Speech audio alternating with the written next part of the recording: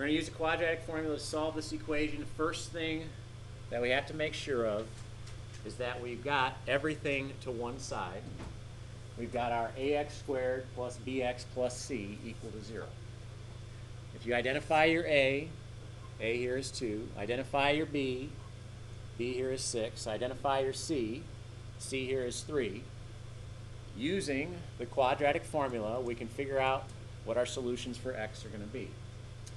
So just for good practice here, to get familiar with it, quadratic formula again is x equals negative b plus or minus square root of b squared minus 4ac all over 2a. If I substitute in my a, b, and c values,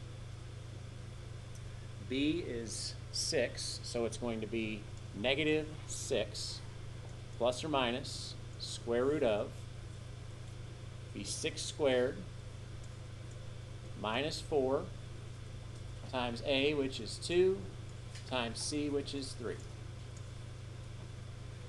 All over 2 times a, so 2 times 2.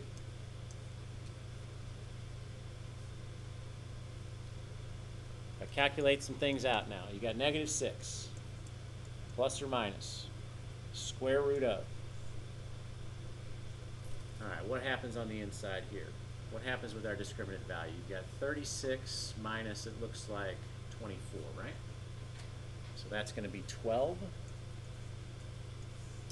All over 2 times 2, 4. Quadratic formula gets us this far. Now we need to do some simplifying with our radicals.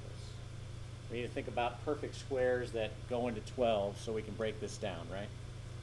So perfect square goes into 12. Be 4, right? Be 4 times 3 here. So if I simplify this further, x is going to equal negative 6 plus or minus square root of 12. If I take the square root of 4, you got 2 pops out. Got square root of 3 left over, all over 4. Where the rule with simplifying at this stage would be if this value here goes into this value and the value that's outside the root there, or if they share common factors, we can reduce further. Now 4 doesn't go into 2, but they do share common factors. The common factors shared between the 2, the 4, and the 6 would be 2. So we could say that x equals, dividing 2 into all of those values, negative 3 plus or minus. 2 goes in here, it'd be 1 time, so root 3. All over, 2 goes into 4, 2 times. And one variation on the solution at this point in the game could be just this. So this would be our answer for x.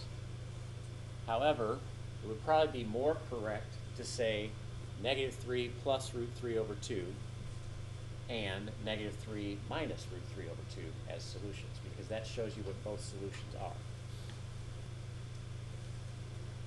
All right, so I talked about the importance on the last one of making sure you've got the quadratic idea set equal to 0. So the way this problem's set up in the initial stage, this isn't going to work for us to use the quadratic formula. We got to move everything over to one side.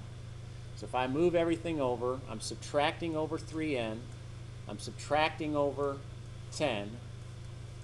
Now I've got my quadratic form set equal to 0.